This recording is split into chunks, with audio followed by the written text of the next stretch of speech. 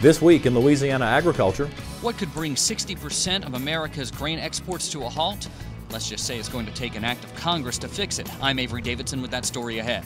While some Louisiana crops are drowning from too much water, others across the state are dying from thirst.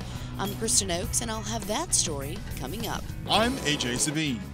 I'll introduce you to the first of three finalists for the Louisiana Farm Bureau's Young Farmer and Rancher Achievement Award.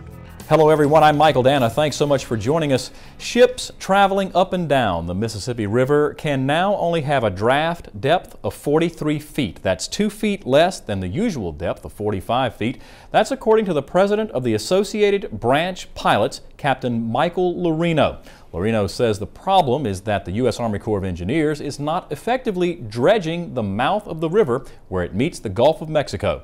As This Week in Louisiana Agriculture's Avery Davidson shows us, once the water level drops below flood stage in the Mississippi, silt deposits in the river could become a national problem.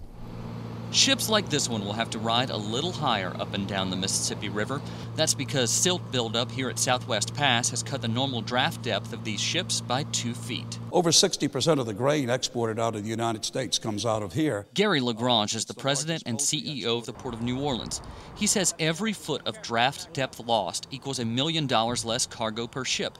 He says it usually costs about $104 million a year to maintain the depth of the Mississippi River, but the flood of 2011 means it's going to cost more. This year that number is going to be much higher than that due to the escalated amount of silt that's come down with the high river levels. This is America's commercial superhighway. Louisiana Commissioner of Agriculture and Forestry Dr. Mike Strain says the lower draft depths make for a vicious circle.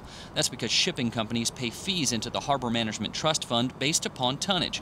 And it's that fund which the Army Corps of Engineers is supposed to use for dredging.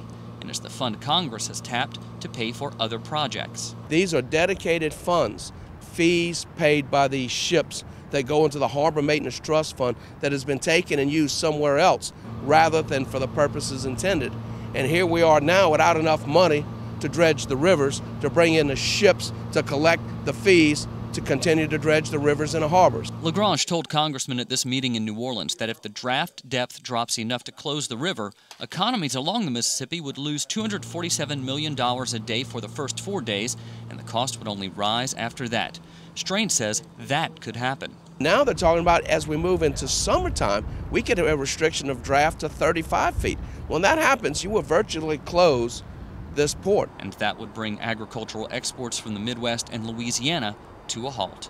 In New Orleans, I'm Avery Davidson for This Week in Louisiana Agriculture. Congressman Charles Boustany of Lafayette has a bill before Congress right now that would mandate the use of money in the Harbor Maintenance Trust Fund to pay for dredging in Southwest Pass.